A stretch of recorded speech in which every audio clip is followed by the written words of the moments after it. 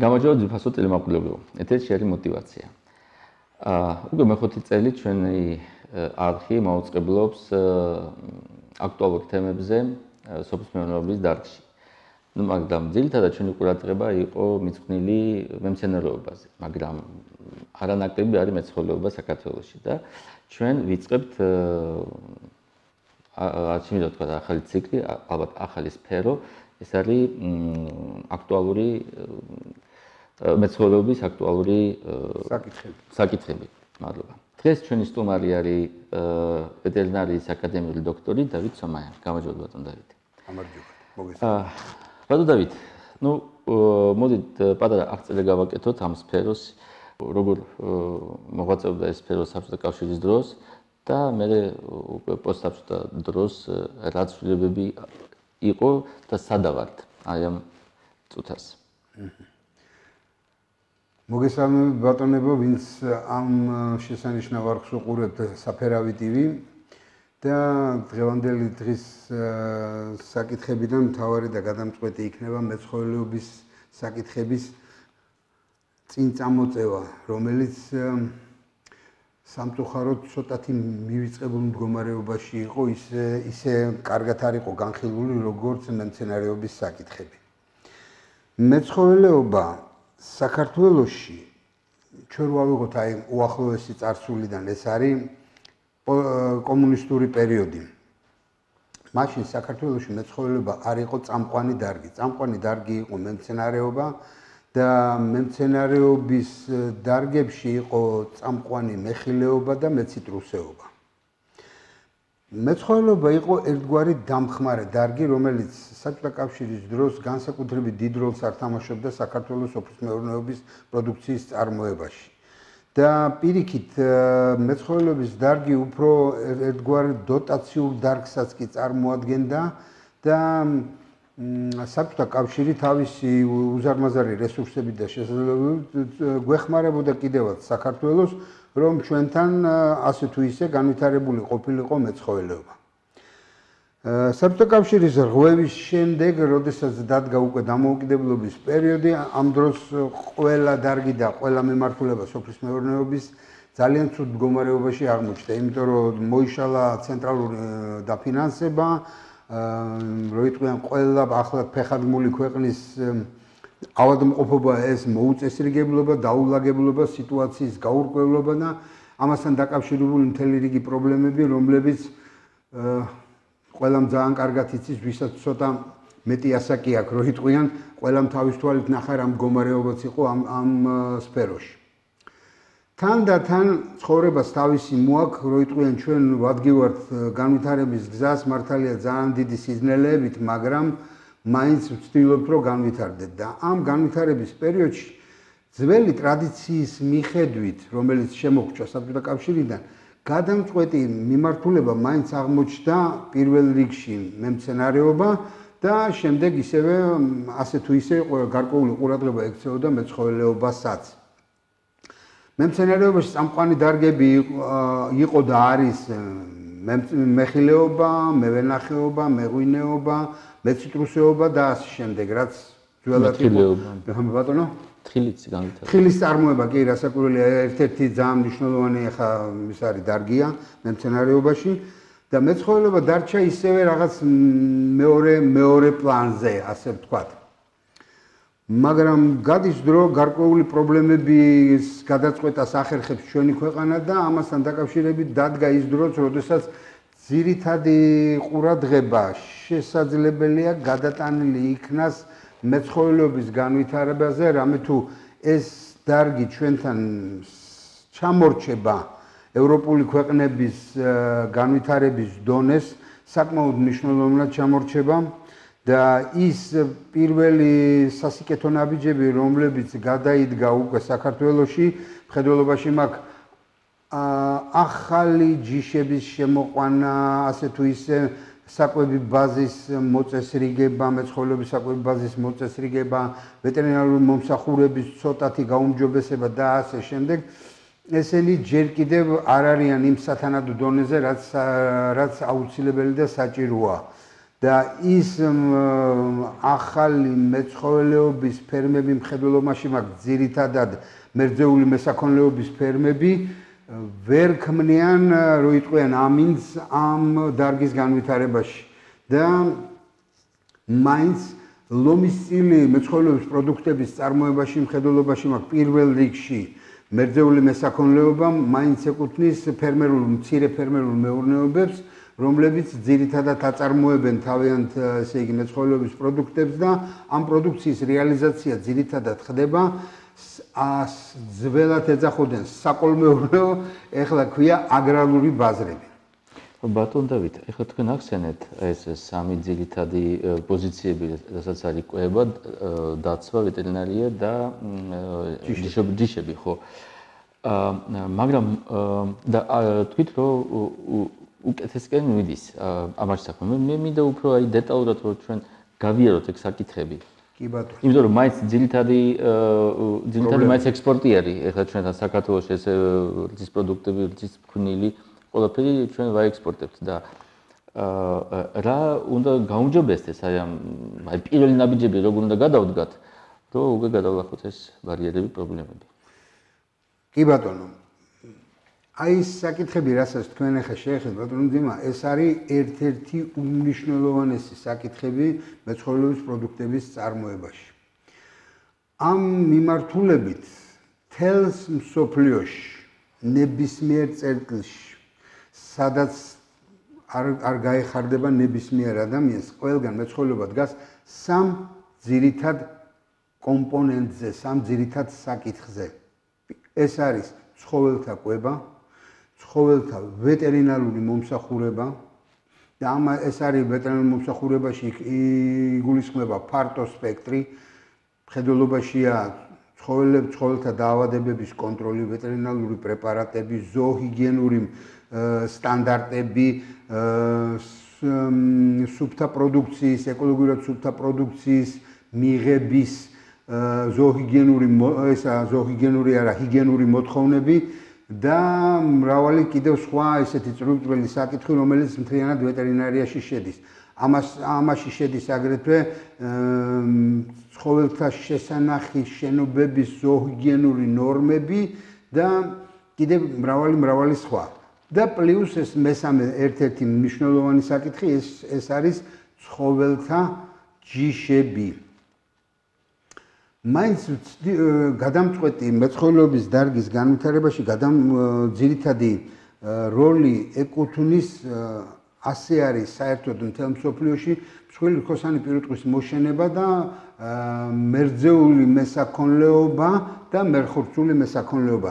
რასაკვირველია, საკმაოდ დიდ როლს ასრულებს ასევე მეღორეობა, მეფრინველეობა, მეცხვარეობა საქართველოში და აი ამ მიმართულებების განვითარება, მაგრამ წამყვანი ადგილი მაინც ეკუთვნის მერձეულ მესაქონლეობას, იმიტომ რომ მერձეული მესაქონლეობა იძლევა ისეთ შეუცვლელ პროდუქტს, როგორიც არის რძე და ხორცი და რძესგან მზადდება ძალიან დიდი რაოდენობით სხვადასხვა დანიშნულების და სხვადასხვა მიმართულების სასურსათო პროდუქტები, რომლებიც შეუცვლელია ადამიანის კვებაში და ადამიანის სასურსათო მომარაგებაში. ძალიან პოპულარული არის ჩვენთან ყველა ოჯახში არის ყველი, რძე, ხაჭო, ნადუღი, არაჟანი და ასე შემდეგ.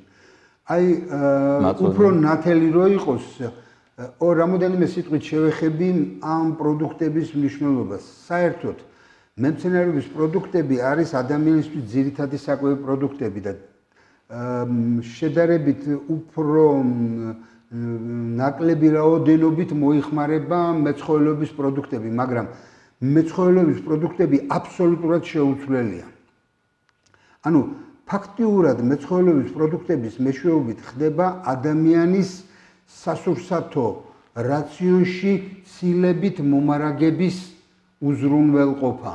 და ცილოვანი პროდუქტები ეს არის მარტივად ძალიან ესე ჩვეულებრივენით რომ ვთქვათ, ნებისმიერი ადამიანის სხეული, რისგანაც შედგება, ეს არის ცილები და აი ეს ცილა, რომელთანაც ჩვენი სხეული შედგება, ვერ აშენდება თუ ადამიანმა გარედან სასურსათო სახით და სურსათის სახით არ მიიღო ცილოვანი პროდუქტი, რომლის დასინთეზებას საკუთრივ ადამიანის ორგანიზმი ვერ ახერხებს. მან უნდა მიიღოს გარედან ცილოვანი საკვები, რომელიც შეიძლება დაშალოს, შეუძლია დაშალოს და იქიდან ორგანიზმი უკვე აწყობს ადამიანის ორგანიზმისთვის დამახასიათებელი ტიპის ცილებს. ანუ ის ამინომჟავები, რომლებითაც შედგება ადამიანის სხეული და ის ცილოვანი ისინი ქსოვილები, რომლებიც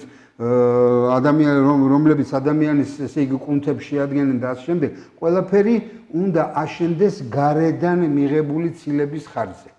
მართალია მემცენარეობის პროდუქტებში არის ცილები, მაგრამ ეს ცილები არ გამოირჩევა მაღალი ხარისხით. მასში არის შედარებით ბევრად ნაკლები რაოდენობით შეუცვლელი ამინომჟავები, რომლებიც არის დაახლოებით 10 ცალი შეუცვლელი ამინომჟავა. ეხლა ზოგი იფიქრებს ნამეტან მეცნიერებაში წავიდა ეს ადამიანი, მაგრამ თუ ეს არ ვახსენეთ, მაშინ ვერ გავიგებთ რა მნიშვნელობა აქვს ცილოვან საკვებს. რთული არაფერი არ არის. ამაში რთული და განსაკუთრებული არაფერი არ არის. მოკლედ, ადამიანმა თუ გარედან არ მიიღო ცილოვანი საკვები, მისი ნორმალური განვითარება ვერ მოხერხდება. ანუ ბავშვმა თუ თავის დროზე დედამ ბავშვს არ აჭამა რძე და ის რაღაც სხვა სუროგატებით გამოიკვება, არაცილოვანი სუროგატებით, მაშინ ბავშვი ვერ განვითარდება და დარჩება განუვითარებელი, მისი გონებაც განუვითარებელი დარჩება და ყველაფერი. ამიტომ ცილოვანი საკვებით სრულფასოვან კვებას აქვს გადამწყვეტი მნიშვნელობა ადამიანის ჯანმრთელობაში და მის სრულფასოვან განვითარებაში. აი, მეცხოველეობის პროდუქტები არის სწორედ აი ამ ტიპის სასურსათო საკვებით მომარაგების ერთ-ერთი მთავარი და შეუცვლელი წყარო.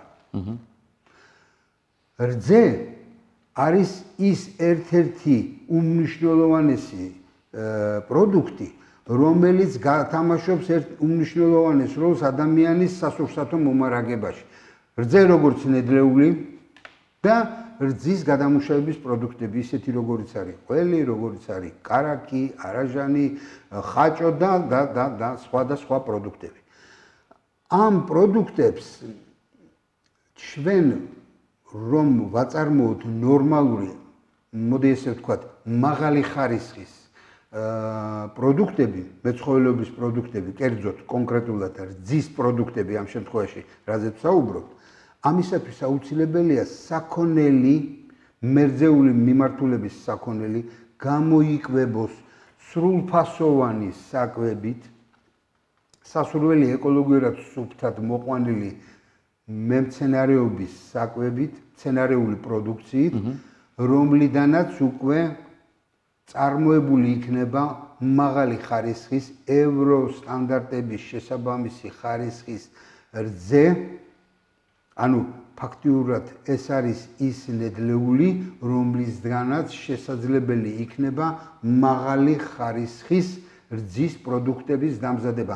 ყველანაირი მაღალი ხარისხის რძის პროდუქტების დამზადება და მოსახლეობისთვის მიწოდება, რომელიც არ გამოიწვევს ადამიანის ჯანმრთელობის გაუარესებას და არ გამოიწვევს რაღაც ისეთ შეუცვლელ პროცესებს ადამიანის ორგანიზმში, რომლებიც ძალიან ცუდად მოქმედებენ ადამიანის ჯანმრთელობაზე. იმ შემთხვევაში, თუ მეცხოველეობის პროდუქტები, მოდით უფრო კონკრეტულად ვისაუბროთ რძეზე, ეს არის ძალიან ისეთი მოსახერხებელი მაგალითი, რომ მის მაგალითზე ძალიან ადვილად შეიძლება ყველაფრის ახსნა განმარტება და იმ პიროვნებებს, ვინც უყურებს თქვენ ტელევიზიით გადაცემას, ადვილი იქნება ამისი აღქმა.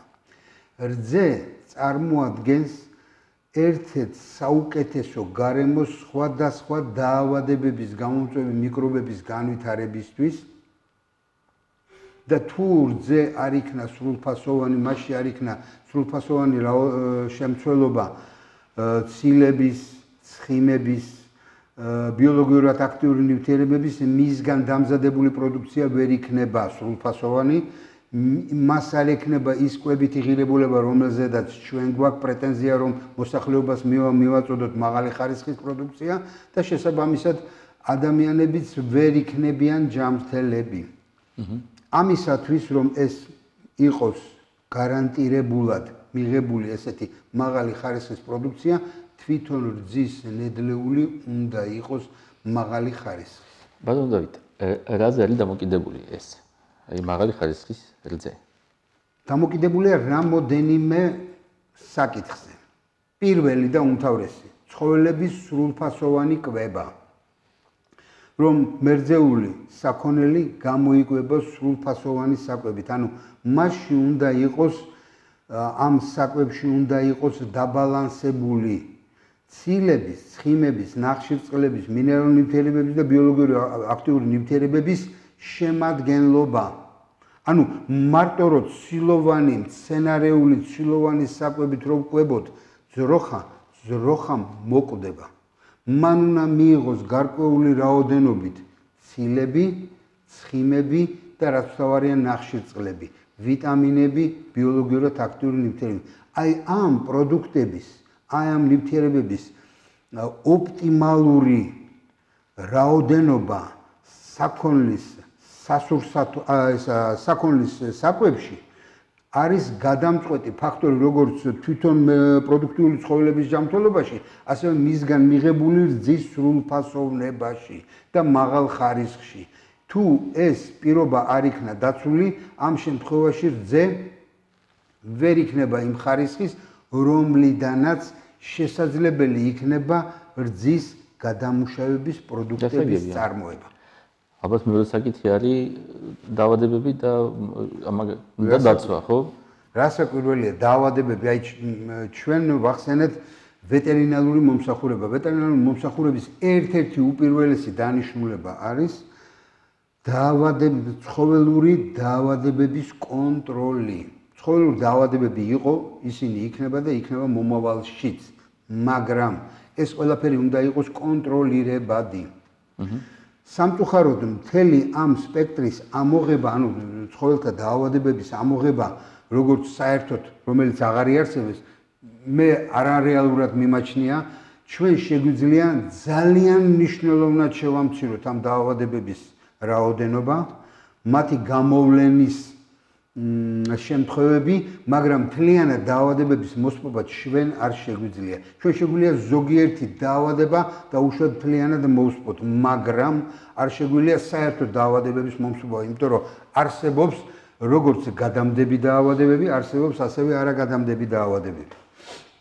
თუ გადამდები დაავადებების კონტროლი შესაძლებელია ვაქცინაციები და სხვადასხვა სპეციფიური მეთოდების გამოყენებით, არაგადამდები დაავადებების კონტროლი შესაძლებელია მხოლოდ სრულფასოვანი კვებისა და მოვლის პირობებით. აი წარმოიდგინეთ, ბატონო დიმა, წარმოიდგინეთ მედიცინა რა სიმაღლეებზე არის ასული მთელ მსოფლიოში. მაგრამ ჩვენ მაინც ვერ ვამბობთ, რომ ჩვენ მოვსპეთ დაავადებები. დაავადებების უმეტესი ნაწილი შეიძლება ითქვას 90-95% კონტროლირებადია და შეიძლება მათი განკურნება და ასე შემდეგ. მაგრამ ჩვენ ვერ ვამბობთ, რომ ჩვენ ეს დაავადებები მოვსპეთ. ჩვენ შეიძლება ვთქვათ ზოგიერთ დაავადებაზე, აი მაგალითად საქართველოში მოისპო დაუშვათ ადამიანის ყვავილის დაავადება, რომელიც უკვე აქტუალური აღარ არის. ფაქტიურად მისი გამოვლენის შემთხვევები შეიძლება მოხდეს სპორადიულად სადღაც, მაგრამ სრული ლიკვიდაცია ფაქტიურად შეუძლებელია. ამიტომ ყოველთვის საჭირო იქნება როგორც ადამიანთა დაავადებების, ესე იგი კონტროლი და მათი ესე იგი მკურნალობა, ასევე ცხოველთა დაავადებების კონტროლი და მათი მკურნალობა. ამიტომ ვეტერინარული საკითხების მოგვარებას და ვეტერინარული საკითხების ესე იგი მოწესრიგებას გადამწყვეტი მნიშვნელობა აქვს. იმ შემთხვევაში, თუ ქვეყანაში გარანტირებული იქნება ვეტერინარული დაავადებების კონტროლი, გარწმუნებთ, რომ ამსეთ შემთხვევაში შესაძლებელი იქნება გარანტირებულად მივიღოთ მაღალი ხარისხის მეცხოველების პროდუქტები, ჯერ პირველ რიგში ნედლეული, მერე მათი გადამუშავების პროდუქტები და მოსახლეობა მომარაგდეს მაღალი ხარისხის ჯანმრთელობისთვის უვნებელი მეცხოველეობის პროდუქტებით. და ამაში ერთ-ერთი, არა ერთადერთი, მაგრამ ერთ-ერთი წამყვანი როლი ეკუთვნის ვეტერინარულ სერვისს და ვეტერინარული მომსახურების, ესე იგი, სრულფასოვნებას. ბატონო დავით, პატარა გავაკეთოთ შესვენება რეკლამისთვის და მე ვისაუბროთ უკვე იმ სტანდარტებზე, რაზეც უნდა უახლოეს მომავალში ჩვენ გავიდეთ. კი ბატონო.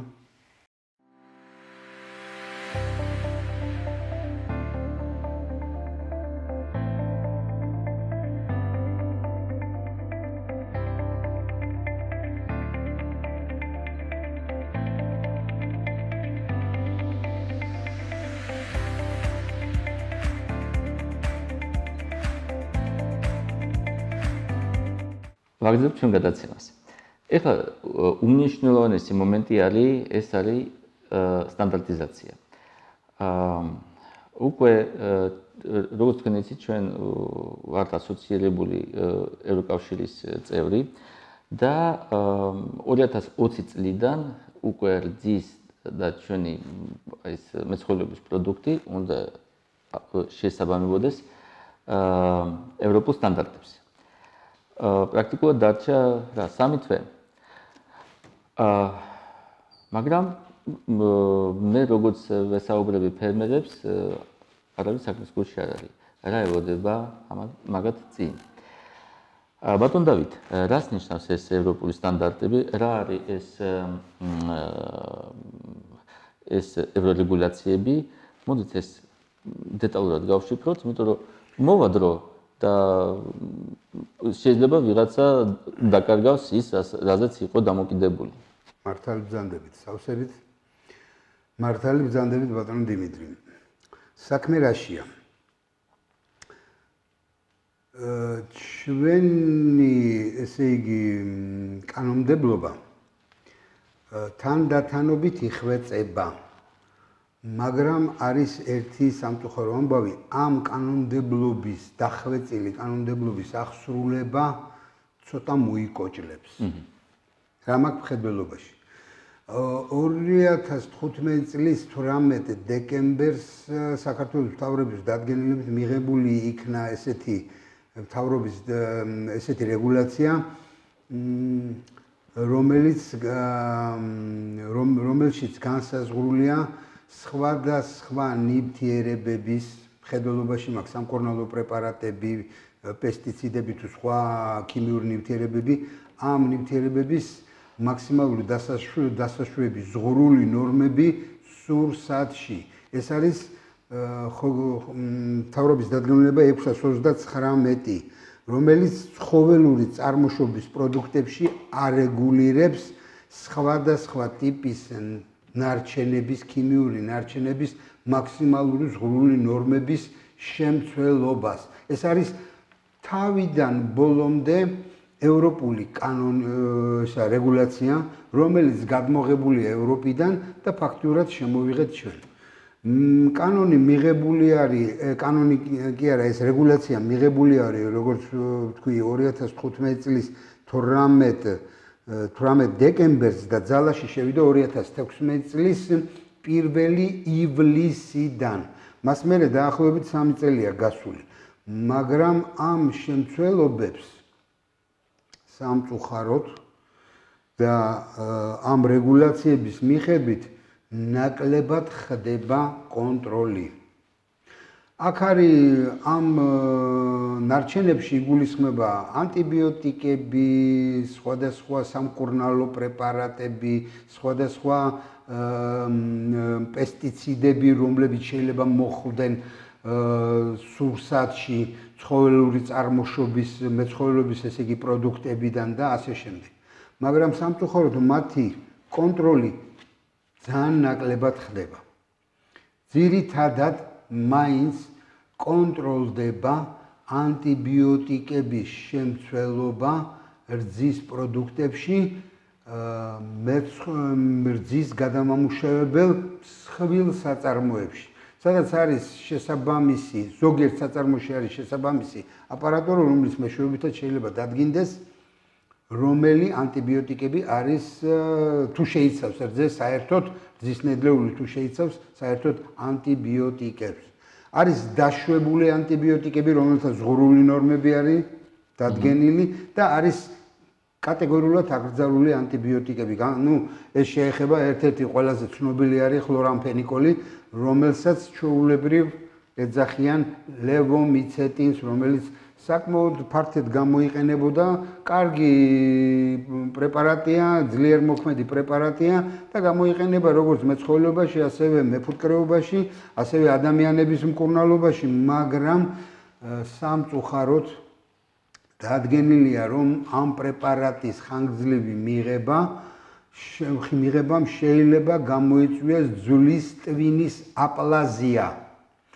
რა არის ეს ძვლის ტვინის აპლაზია? ეს არის ფაქტურად სისხლმბადი ორგანოების დაავადება.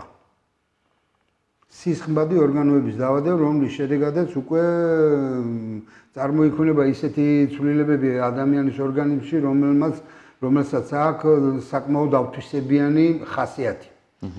აი ეს არის უბრალოდ ერთი მაგალითი, რომელიც შეიძლება წარმოვაჩინოთ აი ამ შემთხვევაში. მაგრამ ასეთივე ნიშნულობა აქვს აი ამ დადგენილება 629-ით მიერ ჩამონათვალში მოყვანილ პრეპარატებს, რომელთა ზღურული ნორმების გადამეტება შეიძლება გამოიწვიოს სხვადასხვა დაავადებების, სხვადასხვა აშლილობები. დავით, მე ძალიან კარგად მახსოვს ბავშვობაში ეს ლევომიცეტინი ძალიან პოპულარული იყო ანტიბიოტიკი, მეგონი ყველა ოჯახში იყო კი ეს წამალი. მაგრამ აქ კიდე რა მომენტი არის, ახლა ჩვენ როცა ლაპარაკობთ რძეზე, ჩვენ კიდე გულისხმობთ რძის პროდუქტები, როგორც არის ყველი. ახლა ყველი ჩვენთან ძალიან პოპულარული პროდუქტი არის და მაგალითად ჩვენც ყიდულობთ ოჯახებში, მაგრამ მე როგორც ვიცი 2020 წლიდან 1 იანვრიდან უკვე თუ არ იქნება შესაბამისი დაცული ყველი ესე იგი გამოშვების ნორმები, აიკრძალება გამოშვება ამ პროდუქტის. კი ბატონო, ეს რასაც თქვენ ბრძანებთ, სავსებით სამართლიანია, გეთანხმებით მხოლოდ მსხვილი საწარმოებისთვის. სამრეწველო დანიშნულების მსხვილი საწარმოები და როგორ გითხრათ, იცი, თუნდაც მინი საწარმოები, რომლებშიც ყველგან უკვე ეს არის მწვრილი, თუნდაც მწვრილი რძის გადამამუშავებელი პატარა ქარხნები, რომლებსაც აქვს ქარხნული ესე იგი დამზადების საშუალებები. თქვენ გინდა თქვათ, რომ მარტო ისინი მოწდებიან და სხვა მცირე გეტყვით ბატონო, დადგენილება 173-ით ნათქვამია, რომ 2020 წლამდე ოჯახურად, ანუ ფერმერულ მეურნეობაში, მცირე ფერმერულ მეურნეობაში დამზადებული პროდუქცია არ ექვემდებარება აი ამ რეგულაციებით შემოწმებას. ანუ მარტივად რომ ვთქვათ, ბაზარებში გატანილი საქონელი, რომელიც არის ოჯახურად დამზადებული, ის ფაქტიურად არ მოწმდება აი ამ სტანდარტების მიხედვით. ეს საკანონმდებლო აქტითაა. ეხლა კი, მაგრამ 2020 წლიდან ეს დაიწყება. ხო ნიშნავს ეს, რომ ჩვენ დავკარგავთ ეს პროდუქტი?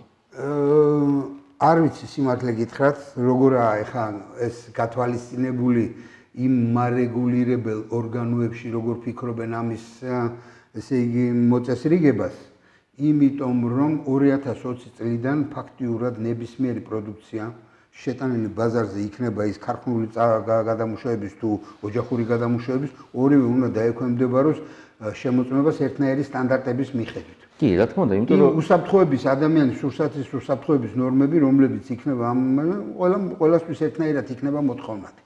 კი, მე ზუსტად მაგი მინდა გითხრათ, რომ თუ ეს მოწმდება და არის უნდა შემოწმდეს, ესე იგი ხო არის რაღაცა რისკები, რომ არა მარტო ანტიბიოტიკები, აქ შეიძლება იყოს სხვა დაავადებები, რომლებიც გავითარდება თუ არ იქნება კონტროლებადი პროცესი. რასაკვირველია კონტროლებადი პროცესი. აქ გვაქვს ჩვენ კიდე ერთი პატარა მომენტი. საქართველოს კანონმდებლობა, რომელიც ეხება რძის პროდუქტების წარმოებას, არსებობს ესეთი დოკუმენტი, რომელსაც ქვია რძის ტექნიკური რეგლამენტი. აი ამ რძის ტექნიკურ რეგლამენტში მოცემული არა მარტო რძის, არამედ რძის გადამუშავების პროდუქტების ტექნიკური პარამეტრები, რა პარამეტრებს უნდა აკმაყოფილებდეს რძე. აი ამ პარამეტრებში სამწუხაროდ არსებობს მხოლოდ ორი მაჩვენებელი, გაზომვადი მაჩვენებელი, ესე რძის, აი დაუშვათ რძესთან დაკავშირებით, ნედლეულთან დაკავშირებით, რძის მჟავიანობა და რძის კუთრი წონა. დანარჩენი რაც არის სომატური უჯრედების რაოდენობა რძეში, ცილების რაოდენობა რძეში, ბაქტერიული დაბინძურება და ანუ ფაქტიურად ამას ქვია რძის კლასირება. ფაქტიურად აი ამ კანონში ეს არ არის მოცემული. კარგია რომ კანონი არსებობს. ღვთისმადლით არავინ იმას არ ამბობს რომ ცუდია რომ კანონი არსებობს. პირიქით, კარგია რომ კანონი არსებობს, მაგრამ დადგა ის დრო, როდესაც საჭიროა აი ამ რძის ტექნიკურ რეგლამენტში შეტანილი იქნას გარკვეული ცვლილებები, რომლებიც დაარეგულირებენ ამ საკითხებს. იმიტომ რომ მე როცა ვყიდულობ საქონელს, მე მინდა ვიცოდე, რომ ეს არის სუფთა საქონელი, სუფთა პროდუქტი არის. და თუ ეს არ მოწმდება, რა გარანტია მე მექნება, რომ მე რეალურად ვყიდულობ ის, რასაც მე მინდა. შეიძლება იყოს რაღაცა დაავადებითი ხილები, სალმონელა ვთქვათ იმაში, კვერცხებში და ანუ ეს მე მგონი კარგია რომ ეს იქნება შემოწმებული, მაგრამ ჩვენ პარალელურად თუ და სასწრაფოდ მივიცეთ ამ ჩვენ მეწარმეებს, როგორც სწორად დაამზადონ რა უნდა იყოს დაცული, რა სისუფთავე, რა ჰიგიენა უნდა იყოს დაცული. მე მგონი ეს რთული არ არის. ცოტათი გავაუმჯობესოთ ჩვენი საკანონმდებლო ბაზა და შემდეგ ფერმერებს დავეხმაროთ აი ამ საკანონმდებლო ბაზის მიხედვით მოთხოვნადი საკითხების გადაჭრაში. აი ეს თუ არ იქნა გაკეთებული, ძალიან ძნელი იქნება. აი მაგალითისთვის ბატონო დიმიტრი. არსებობს მოთხოვნები, სურსათების მოთხოვნები ცხოველური წარმოშობის პროდუქტებისთვის, ხო? ავიღოთ მაგალითად ესეთი პროდუქცია თაფლი, რომელიც არის ასევე მეცხოველეობის პროდუქტების იმაში ჩამონათვალში შედის. არსებობს თაფლის ტექნიკური რეგლამენტი. თაფლის ტექნიკურ რეგლამენტში მოცემულია რამ რაოდენობით უნდა იყოს თაფლში წყალი, რამდენი უნდა იყოს დაუშვათ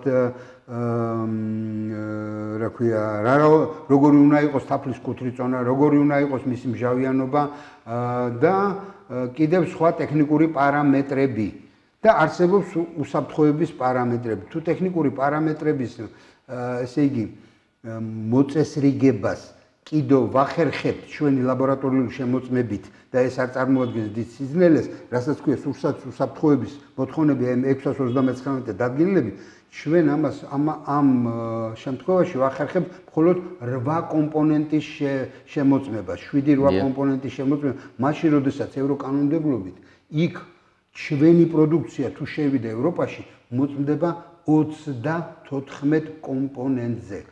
ეხლა ეს ისეთი თემა არის ეხლა თაფლზე. ჩვენ აი ცალკე გადაცემები იქნება მაგაზე. შეიძლება. იმიტომ რომ ეხლა სულ მესმის რომ ჩვენ თაფლი გვაქვს, ვერ გაგვაქვს, იმიტომ რომ ვერ ვამოწმებთ, იმიტომ რომ არსებობს ლაბორატორია. ეს არის უზარმაზარი პრობლემა. ხო. და საქართველოში დღეს წარმოებული პროდუქცია შეიძლება თავისუფლად გატანილი იქნას ევროპის ბაზარზე, მაგრამ ჩვენ მეწარმეებს ხედველობაში მაგ ამ შემთხვევაში თაფლის წარმოება არ აწყობთ ევროპაში გატანა, იმიტომ რომ ევროპაში თაფლის საბითუმო ფასი მერყეობს 3-დან 4.5 ევრომდე, დაახლოებით 5 ევრომდე. აი ამ ფარგლებში ჩვეულებრივი თაფლისის, რა ქვია, ფასი და საქართველოში თაფლი არის 18-20 ლარ ნაკლებად ფაქტიურად საცალო ღირებულებით შენ ფასს სხვა ფასში ვერ იყიდი. საქართველოს კიდევ აქ ერთი ძალიან მნიშვნელოვანი ისა რა ქვია სპეციფიკა. ძალიან ნაკლებად არის საქართველოში თაფლის საბითუმო ვაჭრობა. ფაქტიურად ყველა მწარმოებელი არის თაფლის საცალო რეალიზატორიც. აი ახლა ამ საკითხების განხილვა ძალიან შორს წაგვიყვანს და მაშინ სხვა მიმართულებით წავიდოდით ჩვენ. თუ თაფლს ჩვენ დავუთმობთ ცალკე გადაცემას, აქ შეიძლება ვისაუბროთ ერთ მნიშვნელოვან ამბავზე, რასაც ქვია თაფლის ტექნიკური რეგლამენტის შესაბამისობა. აი ამ თაფლის ტექნიკური რეგლამენტის შესაბამისობა ნიშნავს თაფლის ხარისხის კონტროლს, რომელიც ამჟამად არის არა სავალდებულო, არამედ ნებაყოფილობითი. ანუ თვითონ პროდუქცია, რომელიც შედის ნებისმიერ სავაჭრო ობიექტში, შეიძლება მას ჰქონდეს ეს სერტიფიკატი, თაფლის ხარისხის შესაბამისობის სერტიფიკატი, შეიძლება არ ჰქონდეს. ანუ ამაში სავალდებულობა არ არის. ამიტომ რა პროდუქცია შედის იქ, თუნდაც ფალსიფიკაციის კუთხით არ ვლაპარაკობ უკვე თაფლის ადამიანის ჯანმრთელობის უსაფრთხოების კუთხით. ფაქტიურად შედის ლამაზად გაფორმებული ყველაფერი, რომელსაც არ აქვს შემოწმებული თაფლის ტექნიკური რეგლამენტის მოთხოვნები. ბატონ დავით, აქ ეს ასევეა თქვენ წარმოიდგინეთ რძეშიც და ყველა პროდუქტებში, მაგრამ აქ არსებობს ერთი მომენტი, აქ არის კიდე მოთხოვნა საბოლოო მოხმარებლებისგან. როცა მე მივიდე მაღაზიაში და მე მინდა ვიყიდო თაფლი ან რაღაცა სხვა პროდუქტი, მე უნდა მოვითხოვო შესაბამისობის სერტიფიკატი და მე უნდა ვიცოდე იქ მე რას ვთხოვ. რა უნდა მაინტერესებდეს. თქვა ეს ლიმიტები ამ ანტიბიოტიკების, პესტიციდების, რას ნიშნავს ნაღდი პროდუქტები თუ ფალსიფიცირებული პროდუქტის. ამიტომ მე თუ არ ვიცი, როგორ არ ვითხოვ.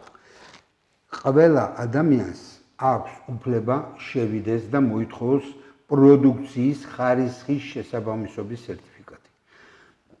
არსებობს ზოგიერთი საკანონმდებლო აქტები, რომლებიც ჯერ მიღებულია და ბევრი კიდევ შემოსაღებია, მაგრამ ის რაც მიღებულია, დავიღოთ თუნდაც ორი: თაფლის ტექნიკური რეგლამენტი და რძის ტექნიკური რეგლამენტი. აი რძის ტექნიკური რეგლამენტი ადგენს არის თუ არა რძე ხარისხიანი და რძის გადამუშავების პროდუქტები ხარისხიანი. აი ამ ტექნიკური შესაბამისობის სერტიფიკატის აღება ნიშნავს იმას, რომ ფალსიფიკაციას ადგილი არ აქვს. მაგრამ გარდა ფალსიფიკაციისა არსებობს კიდევ ადამიანის ჯანმრთელობისთვის უსაფრთხოების საკითხები, რომლებიც უნდა იქნას გადაწყვეტილი. და ეს პირდაპირ ეხება მეცხოველეობის პროდუქტებში იმ 629 დადგენილებას, რომელიც არსებობს. რომელიც ფაქტიურად ევროპული კანონმდებლობის, ანალოგია, არაფერი სხვაობა მასში არ არის.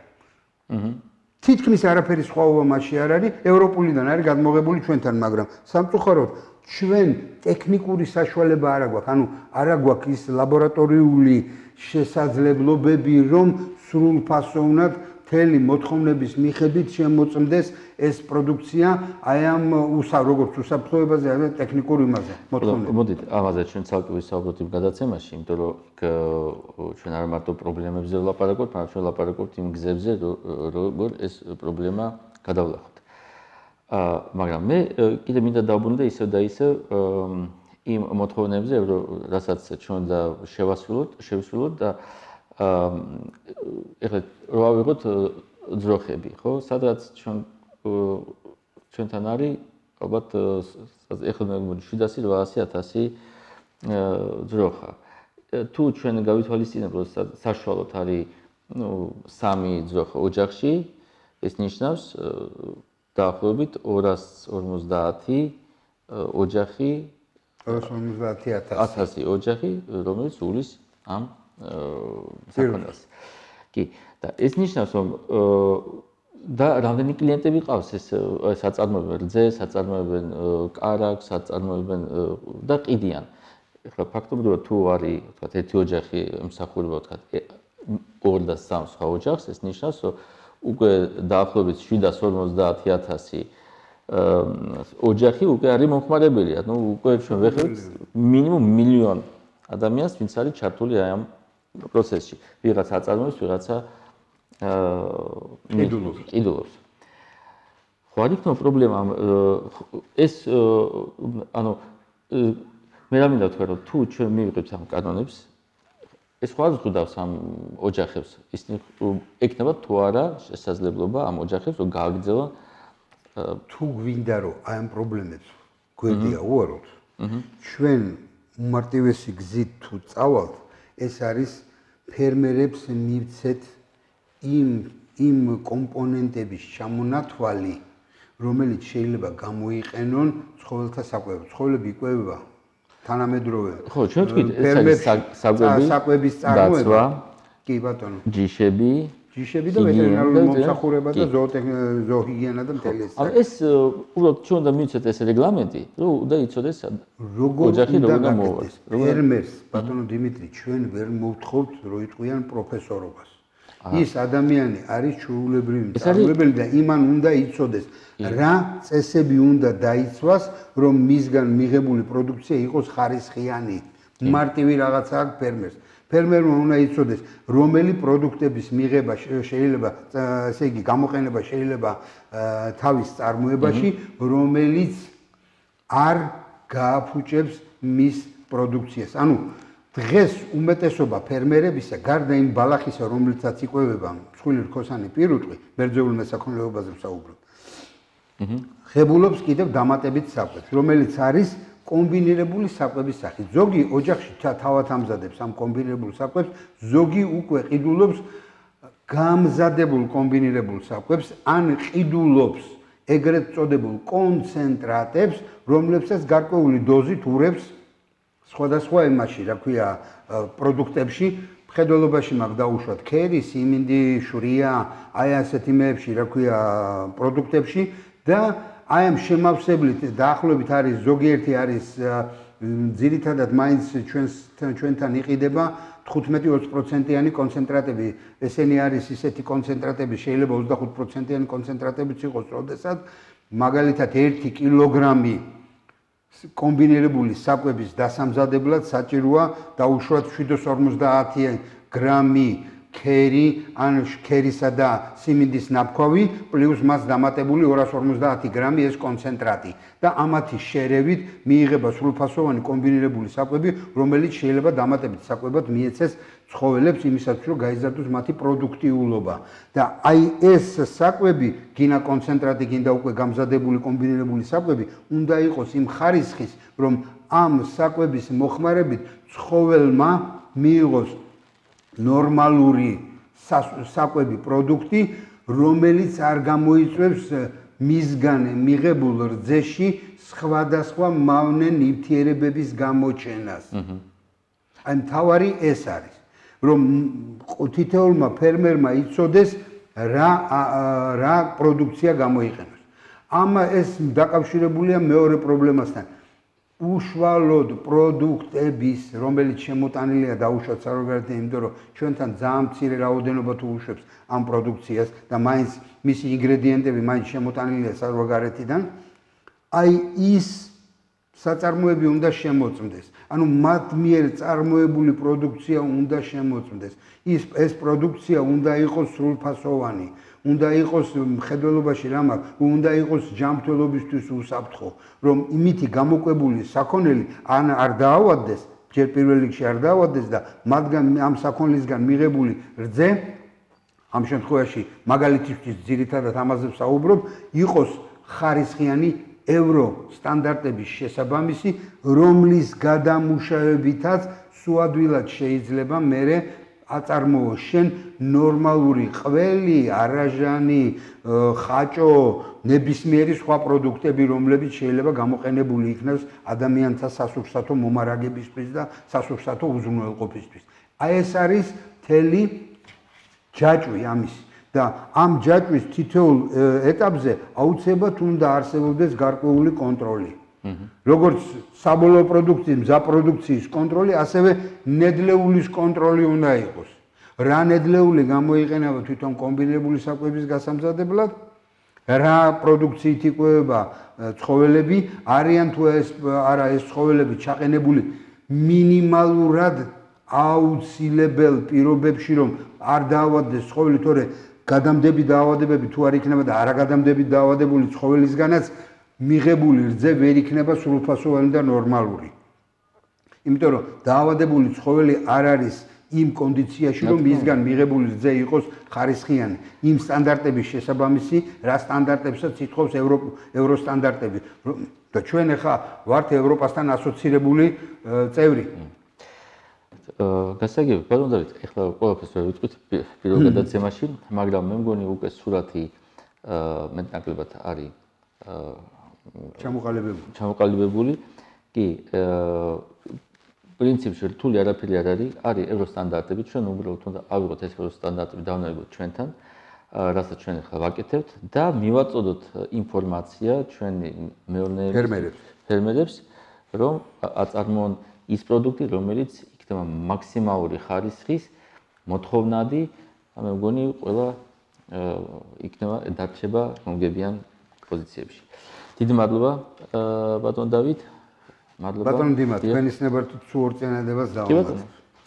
ჩვენთან ქვეყანაში საკანონმდებლო ბაზა, მინიმალური საკანონმდებლო ბაზა არსებობს. და ეს კარგია, რომ ეს ბაზა არსებობს. არსებობს როგორც ვეტერინარული მიმართულებით, ასევე დაუშვათ სურსათმსუბუნებლობის მიმართულებით და ბევრი კიდევ სხვა მიმართულებით. არსებობს ტექნიკური რეგლამენტები, როგორც დაუშვათ რძის, ასევე თაფლის და ასე შემდეგ, ხო? ჩვენ გვჭირდება აი ამ მიღებული კანონების უფრო მეტად სრულყოფა, ანუ მასში რაღაც გარკვეული დამატებების შეტანა, რომელიც ამ კანონებს მიუსადაგებს თანამედროვე მოთხოვნებს.